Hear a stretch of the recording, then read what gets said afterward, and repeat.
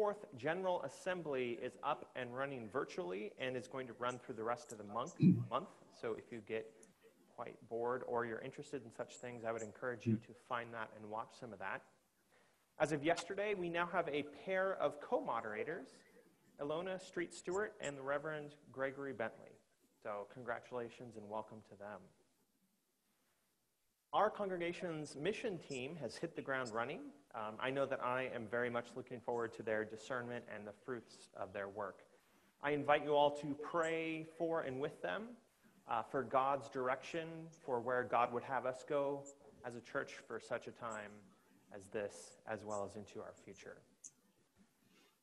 If you are one of our wonderful kids, or if you're the parent of one of our kids and you're doing this summer's kindness challenge, we would love to have you document that and send that in to us.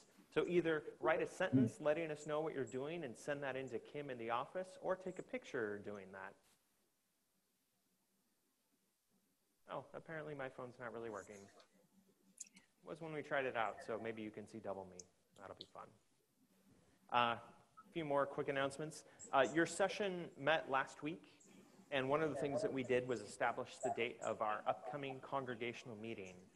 This is going to be the meeting where we elect elders and deacons and a nominating committee for the coming year to elect elders and deacons in the next year. That meeting is going to be held virtually over Zoom after service on Sunday, July 19th. I'm going to be out of town for the next couple of weeks. So look forward to someone different than me preaching for you from their homes. That should be wonderful. And if any pastoral needs come up for you, let Kim at the office or your deacon know. And finally, speaking of prayer requests, if you have any for today for the chat, please make sure that you send a message to everyone, because I can't follow the service on anything. So if you send it to me privately, I will miss it. Now, friends, let's worship our God.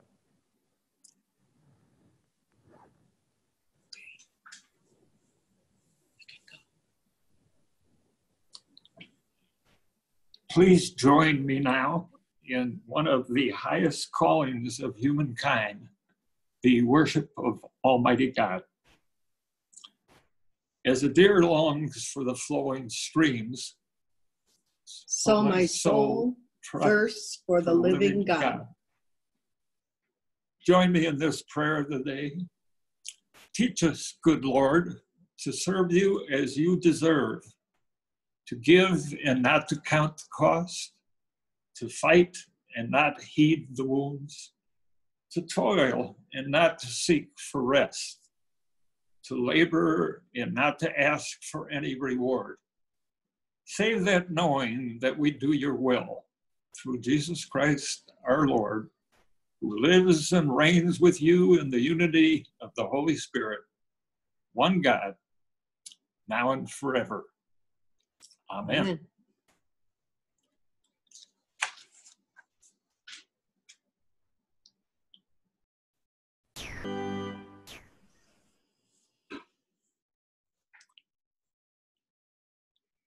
We now have an opportunity to confess our sins before God.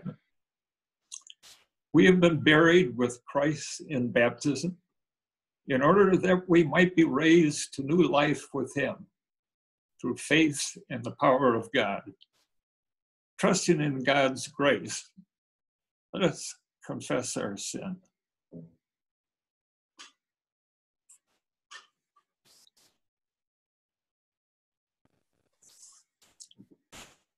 Please join me in this prayer of confession.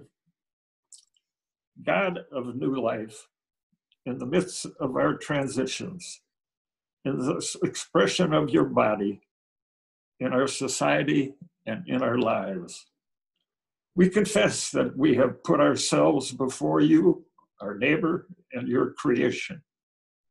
Help us reorient us back towards you. Renew our minds. Forgive us all that we have done that runs contrary to the love for us. And forgive us for all that we have left undone. That likewise neglects your love. Lord, have mercy upon us, and once again, lead us into new life. the abundant life offered to us by our Lord, and lead us into seeking justice and reconciliation with our neighbors.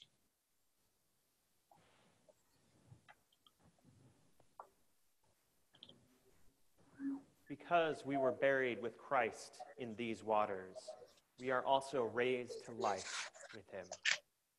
Believe the gospel. In Jesus Christ, we are forgiven. Thanks be to God. And as we have been forgiven in Christ, let us seek reconciliation with all of our neighbors. Friends, may the peace of Christ be with you and also with you. Also with you.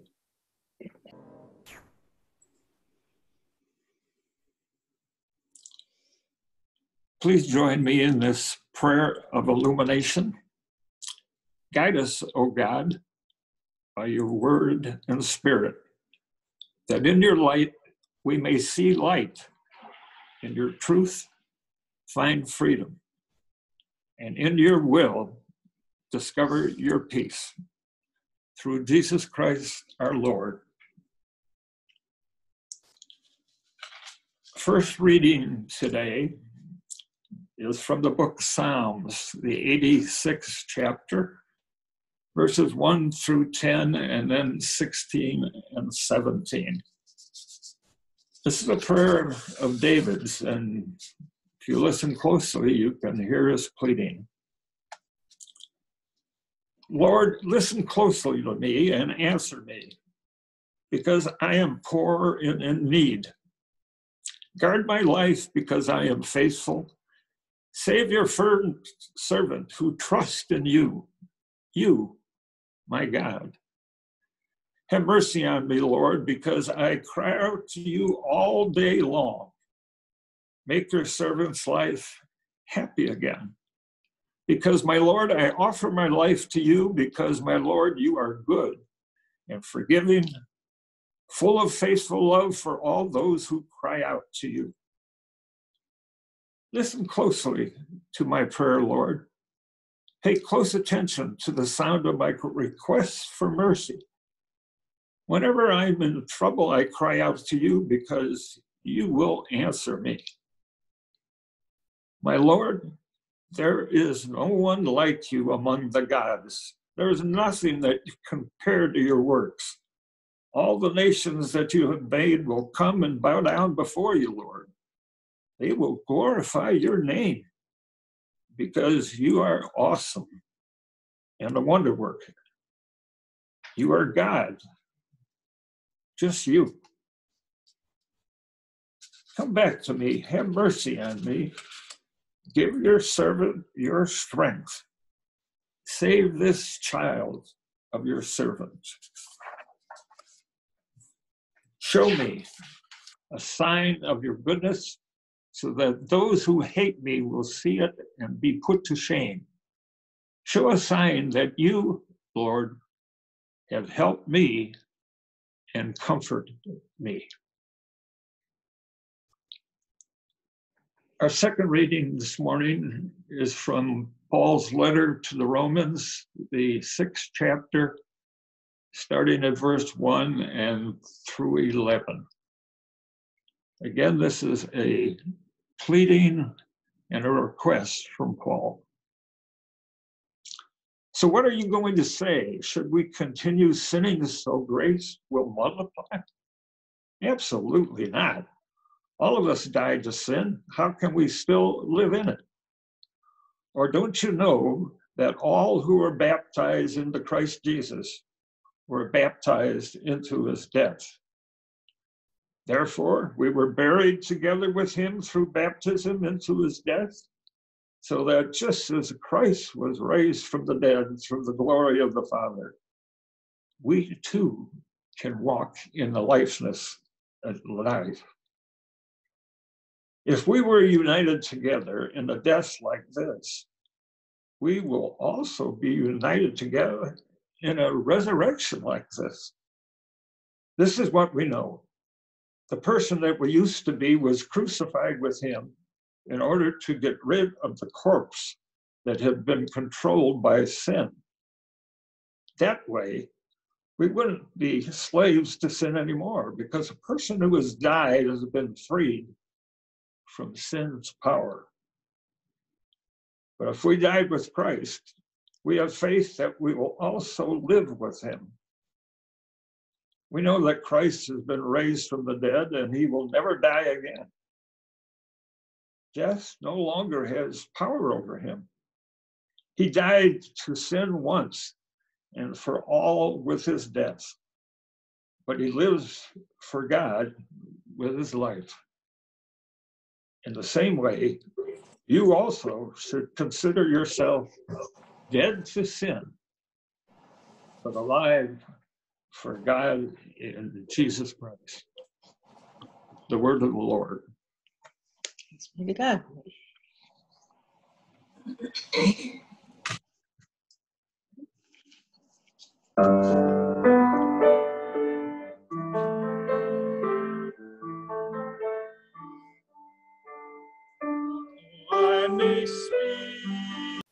Ilona is the executive of the Synod of Lakes and Prairies, and Gregory is the pastor of Fellowship Presbyterian Church in Huntsville, Alabama.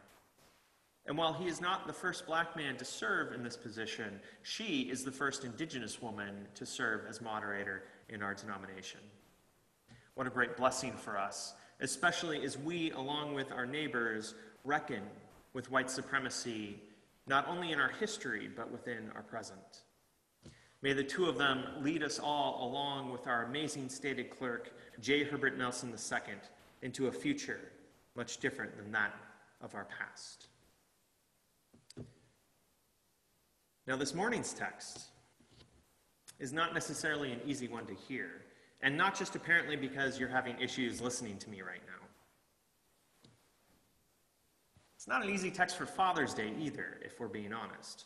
But then again, neither is so much of the news these days, right? COVID-19 rages on.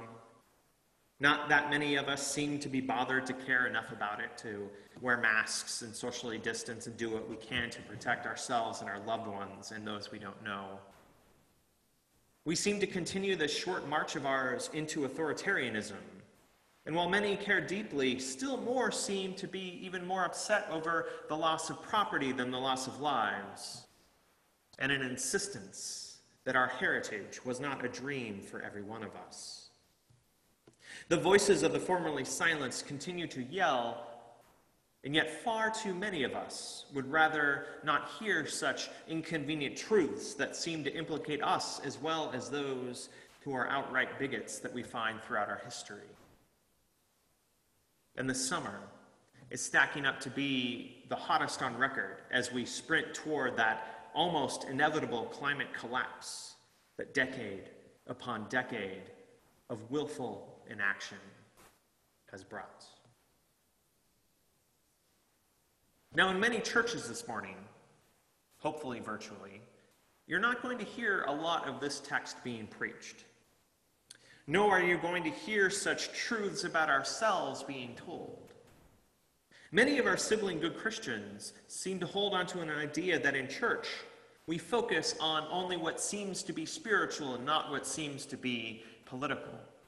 That we should above all things be polite and ensure a welcoming space that will not offend anyone and won't drive away any of those new folks and their checkbooks and their increased numbers.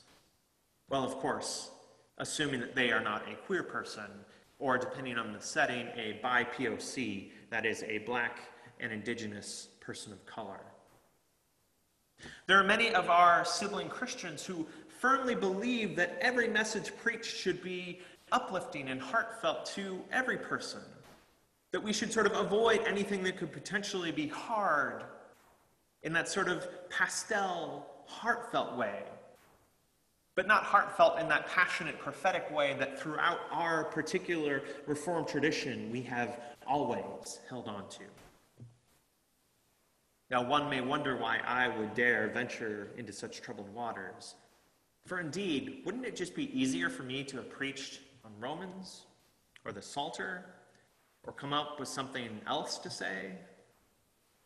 And even as we are a Matthew 25 church, we are not forced to preach Matthew during this season, of course. And if you're still wondering what it means for us to be a Matthew 25 church, to honor its commitments to revitalization and evangelization, and to combating structural poverty and systemic racism, then I would direct you back to my email from a couple weeks ago where I talk about that, or to our denomination's website where you can find all sorts of resources, including some very well put together videos if you're into that sort of thing. But I preach this text to you this morning precisely because these are the words to Jesus, of Jesus, to his disciples, to those who follow him, to his learners, at a time when they faced hardship on account of him. And I preach this precisely because I believe that we find ourselves also in such uncertain times, holding on to a message that is so vital to proclaim. And it's a message that, because if we're honest, I think we know that our God is not an overly polite Midwesterner who is always polite and always shies away from hard conversations, needs to be heard by a world that so desperately could use some actual good news right now.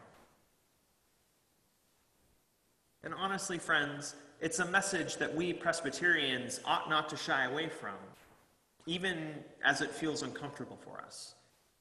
For remember, we as an ecclesiastical movement count as our founding moments the fiery sermons of John Knox, who openly preached treason from the pulpit and proclaimed that resistance to tyranny is obedience to God.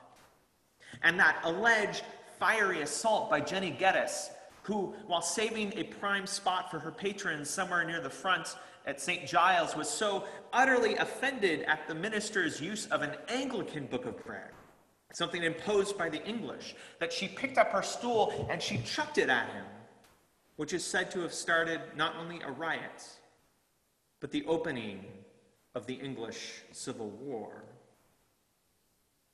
Historically, friends, we have not been a people who have shied away from hard conversations and from speaking the truth, even when it's really uncomfortable, and even when we could get into a fair amount of trouble. But of course, as we've learned throughout our Gospels, neither is our Lord. Jesus, as he is preparing his disciples to go out into their missionary voyage into the Galilee, whose opening we heard a little bit last week, is preparing them for what they will experience through what is essentially a series of proverbs and rhetoric that's meant to help them realize that although they will get pushback, some pretty hard pushback at times, and even though, as Jesus knows, eventually they will face death itself at the hands of those who are determined to stop the good news from being spread, that they are not alone.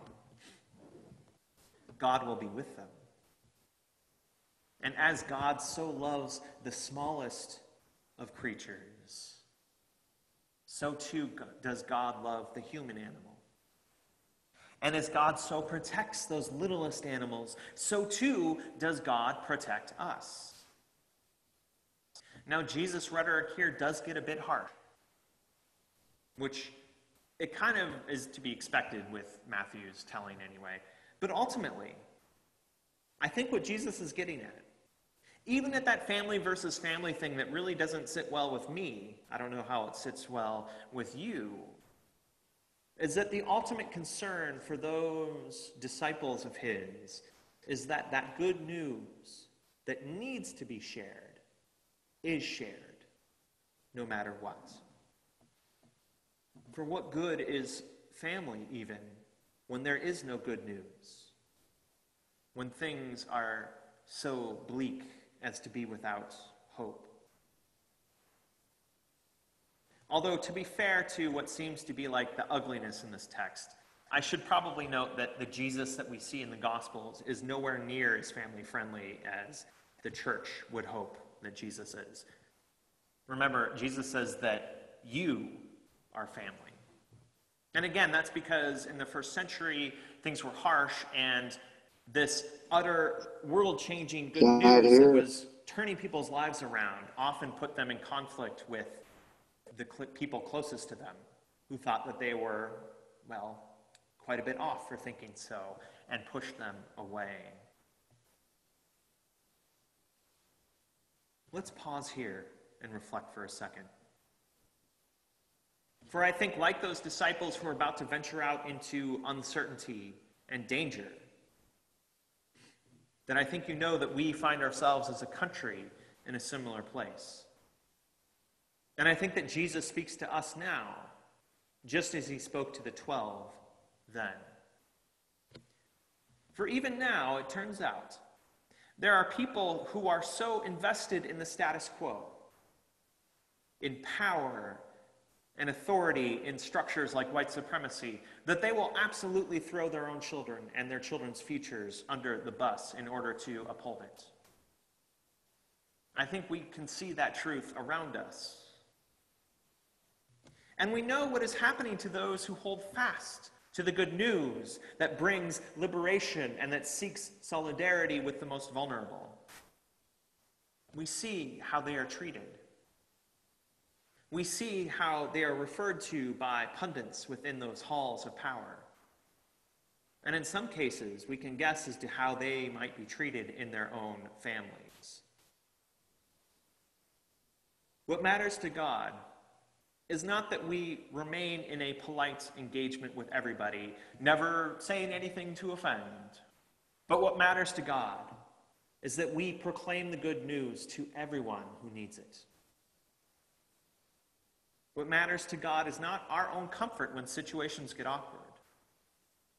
But what matters to God is that justice is given and love is done, even if it's costly for us.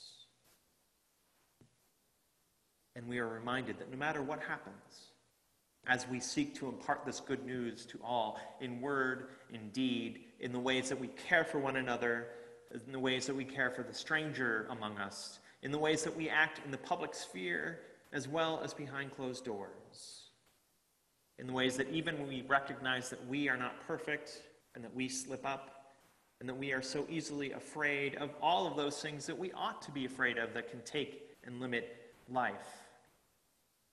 But that no matter what, our call is to not be paralyzed by fear, but rather it is to be brave. For our God is with us. And our enemies really are not those people who oppose us. I might disagree with Jesus here for a minute. But rather, as Saul, remember he becomes Paul, remember what he was like before that, as he reminds us, the enemies constantly are those powers and principalities that seek to convince us of things that are simply not true. Those things that seek to convince us that the white supremacist status quo is good for us all, that it's something that's worth defending and voting for and upholding in our families and in our businesses, in our communities, and yes, even in our churches. Our enemies are the powers and principalities that take the utter beauty and amazingness of God's design for human beings as being different from one another and constructing these castes of hierarchies into which we are all placed at birth and into which our lives are expected to be ordered. Our enemies are the powers and principalities that seek to convince us that the ways we have always done things are the only ways we can do things, and that those who are seeking to change those things mean to do us harm. Jesus, of course, knew these powers and principalities and did not fear them. Rather, he taught his disciples how to stand against them, how to prevail even when it seems that all hope might be lost. For what is at stake, truly, is the very good news of the coming reign of God itself. The good news that brings liberation and healing to all peoples and all of creation. The good news that promises that the shadows of today will be scattered by the light to come. And then ultimately, every tear will be wiped away. Everything that has gone wrong will be made right again. There's going to be more than enough for every person. Everyone is of infinite value and worth and will be treated as such. and even death. Death will be no more. And it's the good news that we, his body on earth, are meant to give glimpses of in the ways in which we live our lives together. And that inbreaking reality will be on display in and through us, even as those demonic powers and principalities try to shut us down and cut us off. But friends, for us to get there, for us to truly proclaim this new reality, this already but not yet, we must, as Jesus teaches in this text, be obedient. Obedience, say the powers and principalities. Yes, we can work with that. Be obedient to your leaders. Do what your pastors say. Be good little Christians.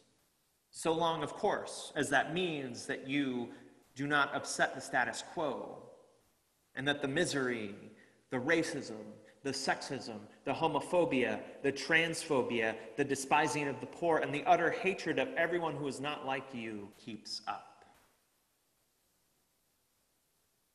Now, when I say obedience, friends, so often we think of that in terms of power, right? And control and domination. Because that's how we've been taught that obedience means, which is why so often we tend to sort of push back against that right. But that's not the obedience that Jesus is talking about. Jesus is not some authoritarian who demands that his disciples follow in absolute lockstep, or else there will be a literal hell to pay. The great womanist ethicist Emily Towns puts it like this, quote, "Throughout this passage, obedience implies responsibility. A disciple of Jesus is one who first listens closely to the teachings of Jesus and then decides on the appropriate response. This response is found in a discipleship that summons us to develop our capacity for learning and growing in faith. Here, predetermined or routine preconceptions of the situation or the will of God are not appropriate and can often leave us shifting at shadows in the dark. Jesus requires a discerning obedience that has its eyes wide open as we accept responsibility for the order of the world and engage in transforming it. This is the order of the world Jesus proclaims in verses 34 through 39, end quote. These seemingly harsh words of Jesus that we heard given to his disciples, to his learners, are actually words of love. He teaches them that although their very lives might be threatened as they go forth and live into the good news for all of their neighbors, that their embodiment of that good news is paramount. God will be with them, even as they experience the high costs of discipleship. And there's nothing to fear from those who mean to do them harm, for it is God and God alone, ultimately, who will judge us all. And on top of that, and this part I think is really cool, Matthew tells us that not only is Jesus going to act as God's prosecutor, Jesus is also going to act as our defenders.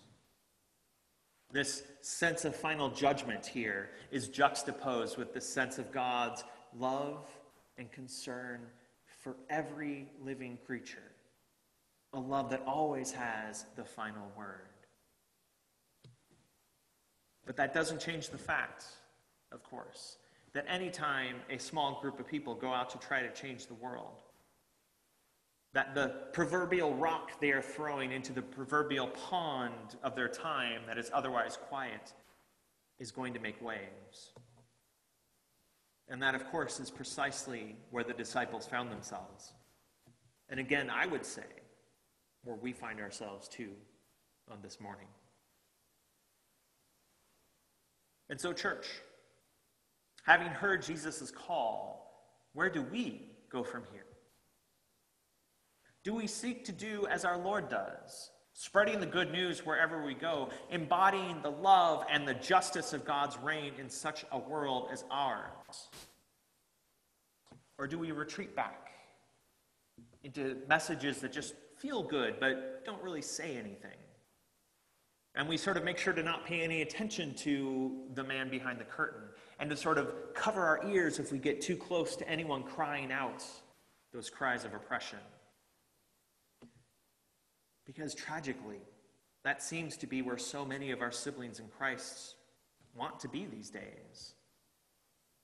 But is that where God wants us to be? Is that where the Spirit is nudging us to go? Things to pray about. June is, of course, the month of Pride. This year was supposed to be Elgin's first Pride Parade, but of course, some other things happened. And while it is now such a wonderful celebration of LGBTQI communities worldwide, we should never forget that half a century ago, the first Pride was a riot in New York City, a pushback against the very real and very harsh oppression faced by queer and trans folks. And likewise, June is when many celebrate Juneteenth, the end of chattel slavery in the United States, specifically recognizing a day 155 years ago when the last enslaved Americans in Texas were freed by federal troops. And yet this celebration also remembers that white supremacist repression and violence has never truly abated among us. Perhaps one of the most powerful and prophetic theological statements of our time, at least that I've read in a while, attributed to the Reverend Dr. Ebony Marshall Thurman, an associate professor at Yale Divinity School and the assistant minister at the Abyssinian Baptist Church in New York, signed by over 700 black pastors and theologians, including one of our co-moderators and a number of people I hold dear as professors, peers, and colleagues, entitled A Theological Statement from the Black Church on Juneteenth, came out this week. And I don't have time to read it in front of you this morning, and I don't want to take it out of context, but I would encourage you to find it online and to read and to hear its voice, especially in light of our text today. And of course, it's also Father's Day. And for some of us, our recollections of our fathers bring joy, and others, pain. For these are hard days that we live in, even as we celebrate. Those long-suffering voices of the oppressed continue to cry out and act out for justice. And our God keeps right on hearing these voices and responding. Are we to join them? Will we as followers of Jesus go where he has gone? For as we live in times when so many are being trampled in the name of decency and in order, my black friends face violence nationwide simply for being black. My trans friends face the literal erasure of their identities and personhoods at the stroke of our president's pen. The pandemic continues to rage on. Its economic effects will harm so many more of us in the years to come. Church, our world needs us now. Our world needs us to be the love for every person that we hear consistently on Sundays and throughout our biblical texts. Our world needs us to follow Christ into being the alternative to the lived realities of far too many people. And our world needs us to love them as we first have been loved. Our world needs us to be brave, to be bold, and to be obedient to the one who calls us to care, even when it's so much easier to just sort of not. And so my challenge for us all, may we be the church, even as we are spread apart in such a time as this. Amen.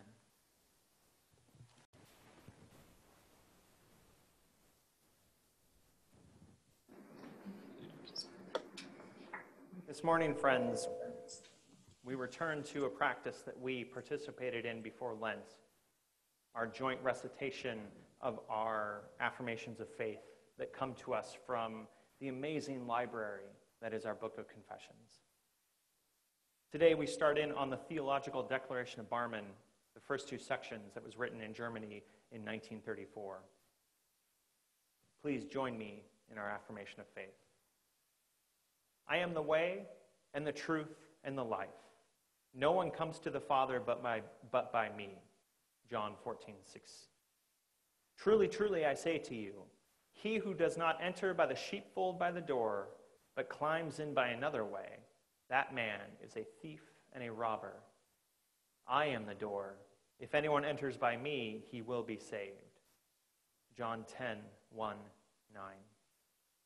Jesus Christ, as he is attested for us in Holy Scripture, is the one word of God which we have to hear and which we have to trust and obey in life and in death. We reject the false doctrine as though the church could and would have to acknowledge as a source of its proclamation, apart from and besides this one word of God, still other events and powers, figures and truths as God's revelation. Jesus Christ, whom God made our wisdom, our righteousness and sanctification and redemption. 1 Corinthians 1:30. As Jesus Christ is God's assurance of the forgiveness for all our sins, so in the same way and with the same seriousness, he is also God's mighty claim upon our whole life. Through him befalls us a joyful deliverance from the godless fetters of the world for a free, grateful service to his creatures. We reject the false doctrine as though there were areas of our life in which we would not belong to Jesus Christ, but to other lords, areas in which we not need justification and sanctification through him. And now, friends, let us turn to our time of prayer this morning. Again, if you have any prayer requests for the chat, please make sure you're who taught us to pray in the language most familiar to us, saying, Our Father, who art in heaven, hallowed be thy name. Thy kingdom come, thy will be done, on earth as it is in heaven. Give us this day our daily bread, and forgive us our debts, as we forgive our debtors. Lead us not into temptation, but deliver us from evil. For thine is the kingdom, and the power, and the glory forever. Amen.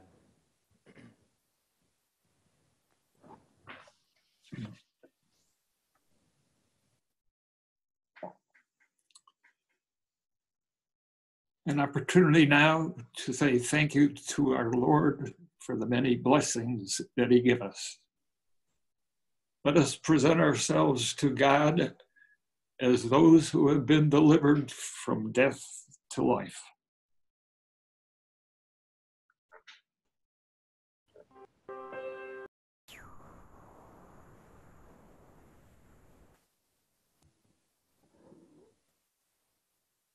God of justice and love, it is through your goodness that we have these gifts to share. Accept and use these gifts that they may be to your glory and in service to your reign. Amen.